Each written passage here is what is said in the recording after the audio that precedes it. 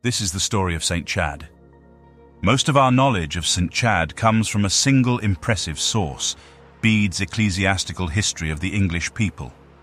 The Venerable Bede, often called the Father of English History, was born in the year of St. Chad's death and was himself a pupil of Trumbert, one of St. Chad's pupils who, he says, instructed me in the Scriptures and had been bred in his monastery and under his direction.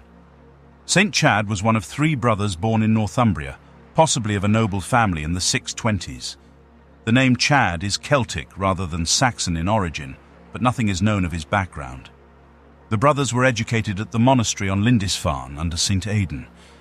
The religion practiced here was the Celtic form of Christianity that had been introduced into Britain in the 3rd and 4th centuries, probably from Gaul.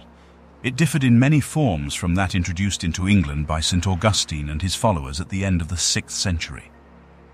There were technical differences over the dating of Easter and the shape of the tonsure, but more important, it advocated a strict type of monasticism derived from that followed in the Egyptian deserts by the earliest Christian monks.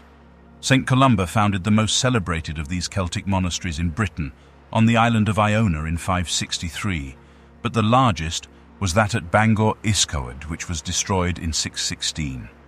The monastery on Lindisfarne had been set up by St. Aidan, one of the monks from Iona, at the invitation of King Oswald of Northumbria. Subsequently, Cedd was raised to the rank of bishop as he worked to establish Celtic monasteries among the East Saxons. However, his name is mostly remembered for founding a monastery at Lastingham on the desolate Yorkshire moors, where he, along with his brother Cynibil and the other monks and many clergy, fell victim to plague in 664. Only one small boy survived by the intercession of Chad. In response to Cedd's dying wish, Chad succeeded him as abbot. Chad was chosen by Oswy, king of Northumbria, as bishop of the Northumbrian See, while Wilfrid, who had been chosen for Deira by the sub-king Alcfrith, was absent in Gaul seeking consecration shortly after the Synod of Whitby, 663-4. Faced with a dearth of bishops in England, Chad was unwise enough to be consecrated by the simoniacal Wine of Dorchester, assisted by 2 dubious British bishops. Wilfrid, on his return to England in 606, found that Alcfrith was dead or exiled and retired to Ripon, leaving Chad in occupation. But in 669, Theodore, Archbishop of Canterbury, restored Wilfrid to York and deposed Chad, who retired to Lastingham, but soon reconsecrated him to be Bishop of the Mercians.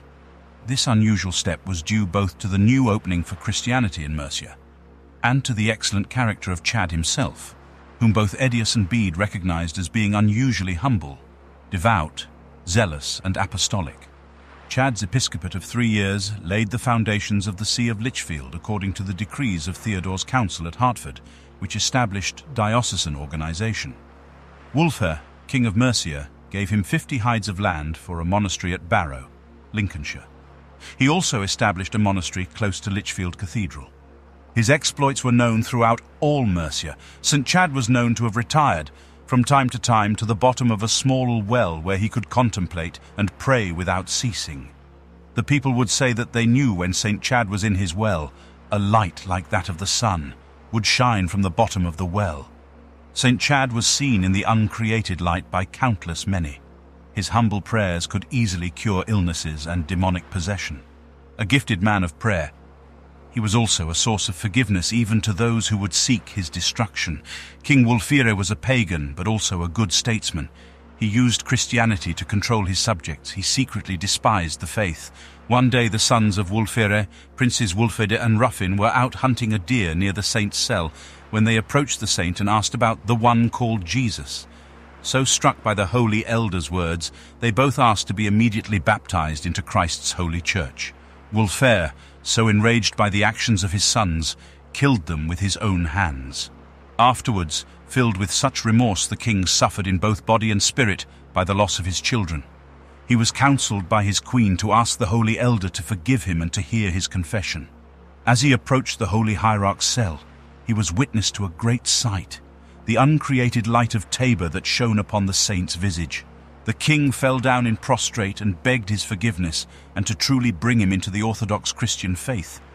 As a penance for the murder of his children, the saint told him to build churches and monasteries in the name of Jesus Christ. He did so, and up until the end of the saint's earthly life, King Wulfhere remained a humble servant of the Holy Elder. Chad died on March 2nd, 672, and was buried in the Church of St. Mary. At once, according to Bede, he was venerated as a saint, and his relics were translated to the Cathedral Church of St. Peter. Cures were claimed in both churches. Bede described his first shrine as a wooden coffin in the shape of a little house with an aperture in the side, through which the devout can take out some of the dust, which they put into water and give to sick cattle or men to drink, upon which they are presently eased of their infirmity and restored to health. May Britain become orthodox again. St. Chad, pray for us.